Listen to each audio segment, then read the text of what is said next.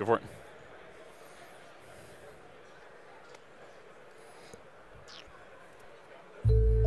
Lung addiction just doesn't affect you, but others around you. Hi. Hi, Benjamin.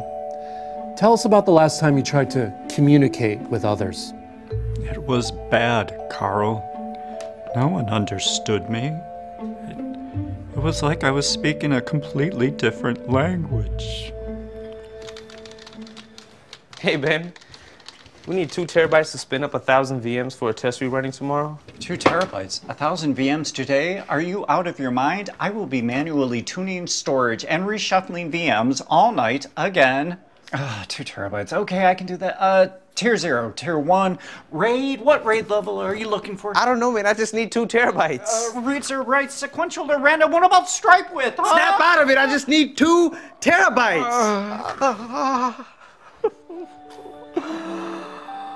Benjamin, come back to me, buddy. I'm right here. I'm right here. And go. That was kind of my wake-up call, you know?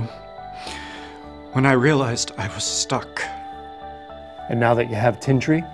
Well, everything is so much simpler. I'm thinking more clearly and communicating with my coworkers. I have friends. Ben, if I were to ask you to take 2 terabytes and spin them up to 1,000 VMs, what would you say now? I'd say, consider it done, dude. Healthier storage, healthier relationships. I'm proud of you, buddy. Thank you. You're welcome. Keep storage simple.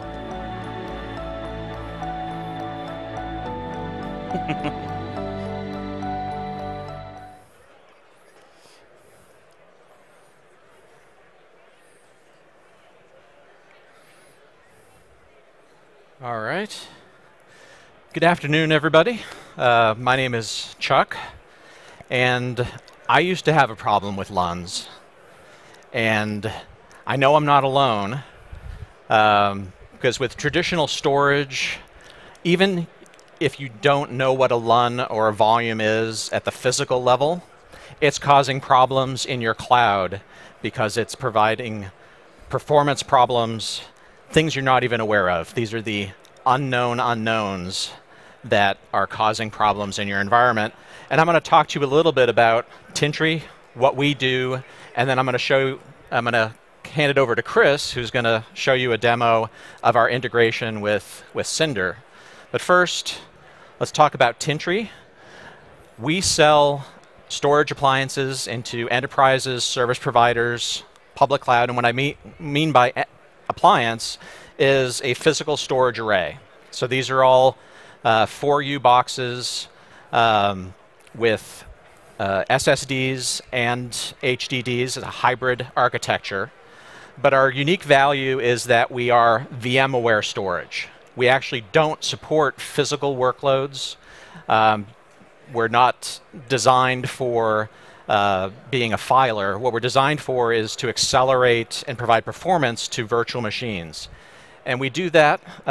We started selling the VM store in 2011 as a solution for vSphere virtualized environments. We've since added support for Hyper-V, Red Hat Enterprise Virtualization, which is Red Hat's KVM virtualization infrastructure. And today at the show and at our booth later on and on stage in a few moments, we're going to show you our integrations with OpenStack Cinder. We get a lot of questions at the booth, especially here at OpenStack. We are purely primary storage for running virtual instances. So we're not an object or file storage solution. But because of our express purpose-built design, we have a lot of benefits to offer there. Now, this is something that enterprise companies experience a lot. And as a cloud user or a cloud architect, you may not have these direct discussions with the storage administration team. But believe me, there are issues that are happening there in terms of a simple requirement for 20 terabytes of storage to give to a cloud environment in OpenStack.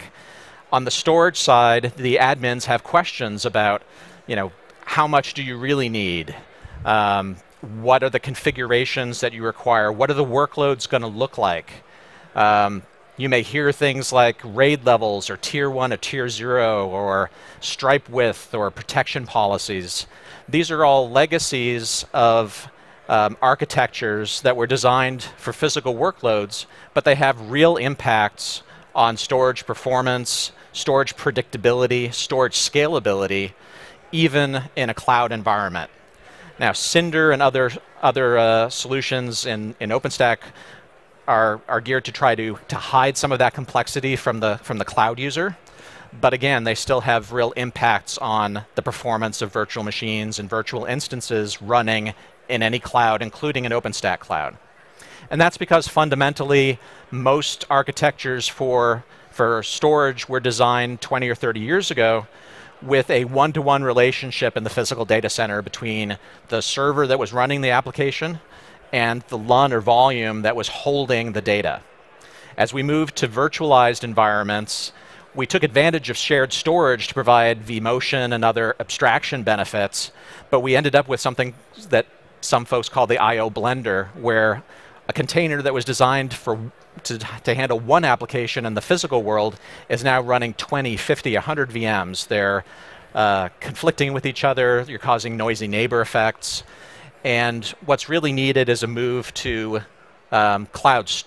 As you move to the cloud data center, VM-aware storage aligns the applications back to where they should be, which is storage that's fully aware of the virtualized environment. So in terms of where Tintri and OpenStack are today, Tintri supports OpenStack today with VMware Integrated OpenStack, or VIO. We also support OpenStack with the native NFS driver for Cinder.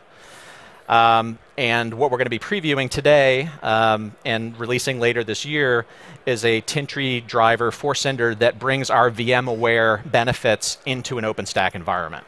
And why is that important?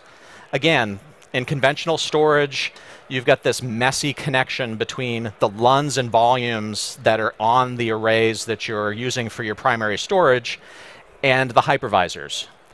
And Cinder does a lot to simplify the connection from an API standpoint from the hypervisor management or the cloud management system to Cinder. But underneath the covers, the array is still using LUNs and volumes. It's still complex. You're having those unpredictable, noisy neighbor effects. And what Tintri does is really finish that alignment at the per VM level, all the way through from OpenStack at the management level, through Cinder down to the storage objects as they're being managed. And this gives you some really great benefits in terms of out-of-the-box performance, isolation, being able to see latency end-to-end from the hypervisor through the network, through the storage, and even looking at that over time. We all know that cloud instances are not as disposable as we would like them to be, and so we're being asked to troubleshoot problems with virtual machines. We can give you full latency views of everything that's on a VM because we're capturing everything and doing everything at the VM level. And finally, of extreme importance in private cloud use cases is this concept of a true VM level QoS, where every VM down to its VMDK objects or its QCOW objects are being scheduled at a per VM level. And this allows you to set true tiers of service to guarantee performance. So in a private cloud environment, having users be able to choose a tier of storage where they have a guaranteed max and min, a gold, silver, or platinum tier of service, providing some visual updates in terms of what is the right policy for a particular VM. And as a cloud service provider, being able to see the components of latency, including the effects of a particular QoS policy, so you know if a VM is suffering performance issues, is it due to it being on a level of storage performance that's too low, say the bronze level of service, or is it a different issue in the environment that needs to be troubleshooted? And we can give this benefit to all of our customers in terms of that visibility.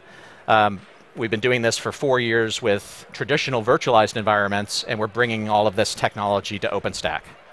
So without further ado, and Just as a reminder, we will be doing a raffle for a drone at the end of the presentation. So if you haven't entered already, Monica and her team are collecting those entries. But I'm going to turn it over to Chris to actually show you Tintri and Cinder integration. Alrighty, thanks, Chuck. So let's actually see some of this in action. Got a couple things pulled up right here. What we're looking at here is the Tintri native interface for one of our VM store appliances. We actually have it set up as a data store for this Rail OSP6 instance. And what I wanted to do is just kick off a new instance. And we're going to see how that flows through, uses our Cinder driver, and then we can actually see that instance natively at a storage level on our appliance. So let's say everybody should be getting excited about the drone, so let's call this drone. We're going to, let's just create one of them.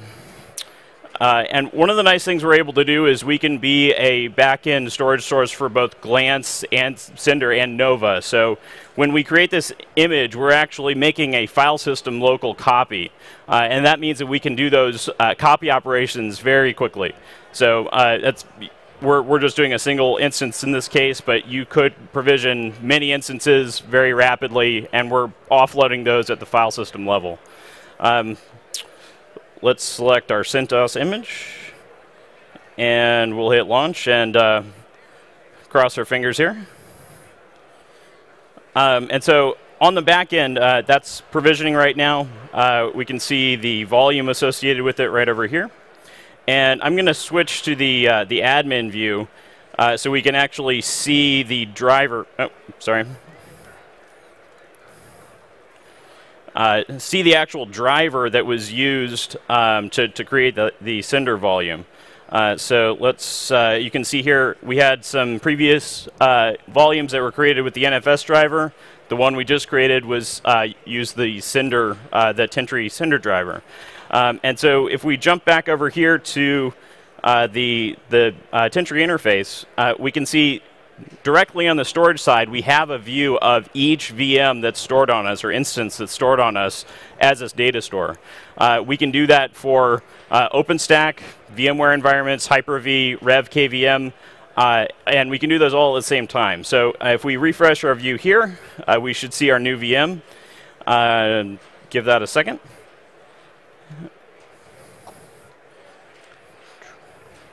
The suspense of live demos. I know, it's always fun. While that's refreshing here, I just want to show another example. We have quite a few more systems loaded up on this environment. When we connect a VM store appliance to an OpenStack environment, the integration really couldn't be simpler. All you do is basically give us a way to connect into your environment. You give us a keystone endpoint and credentials, tell us what mount point within the Tintri file system you're going to be deploying those volumes to, and you tell us what region we're a part of. And that's all we need. And so you can see we're actually simultaneously connected to two totally separate OpenStack environments, and simultaneously we're also connected to a vCenter environment. So if you're transitioning from a virtualization environment to a cloud environment, we can be kind of a platform to help you make that transition from a storage standpoint. So let's see if our new VM is here. So we can see it right there. We saw those files in our file system. We made a call back into Nova to find out what VM those files corresponded to. And from this point forward, you'll be able to manage storage for this instance as a VM, not in terms of LUNs or blocks or files. We do that management at the VM level. So what can we do with that? So on the system, we've got a few more volumes and instances provisioned. We can actually see what are the highest IOPS instances in the environment. We could actually pull up graphs of visualizations of the storage for individual VMs. We can do the same thing. We can look into performance for individual volumes. We could actually even apply QoS at a VM level. So pull up this guy doing about 2200 IOPS. And if we actually drop into this QoS mode, we can see that this particular VM doesn't have any QoS thresholds configured. If we want to, we could drop him down to, say, 1500 IOPS. Oh, not 1000. And so as soon as we do that, we actually see these sliders appear. So very easily, we can set the min and max IOPS at a level that makes sense for that VM. So you're not sort of blindly setting these levels without knowing what effect that's going to have on the VM. And if we look at what effect that has on latency, we'll actually see that the throttle latency that we inject to modify the storage IOPS, if your VM is bursting above that max, we actually have to slow him down by adding latency artificially. So what you'll see is that the IOPS are coming down and the throttle latency is going to be coming up. So we're bringing that VM into compliance with the max IOPS levels that we set. And we can actually look at that kind of, give you deeper visibility into what's going on with your storage all the way up at the array level. So what we're seeing here is a visualization of latency across the whole array. And you can notice we've got a huge spike here. We can actually drill down into any point in the graph. You can say if you're having latency 2 days ago, you can find that point in time. And we'll actually tell you what instance or what VM was causing that latency at that time, and we'll break it down into latency coming from the host, coming from the network, coming from array level contention, the flash, or the disk within the array. So really giving you a lot of visibility. We're excited to be working with the OpenStack community and bringing a lot of this, the visibility into the storage level into larger, higher scale environments in OpenStack. Great. And without further ado, I think we've got a drone to give away. Yes, we do. So let's just pull that up real quick. Any last entries before we do the drawing? Your chances of winning a drone are very high right now. Half the people in the audience are Tintri employees, and they're not eligible. Yeah.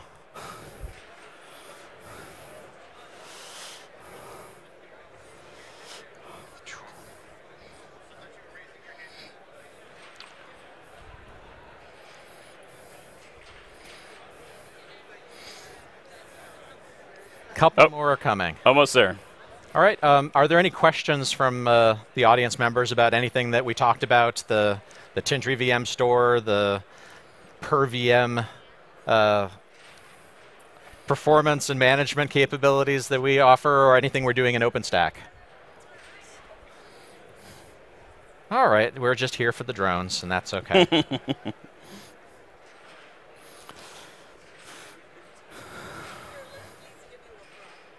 I got a prop. Oh, good. It was supposed to be red, but I think this one is green. All right. Do you want to do the honors? Sure, yes. Drum roll, please. All right. We have Jason Baker. Jason Baker. All right. Come on up. The drone is yours. Great. All right. We're going to take a picture right here. If you don't mind. If you don't mind. I don't mind.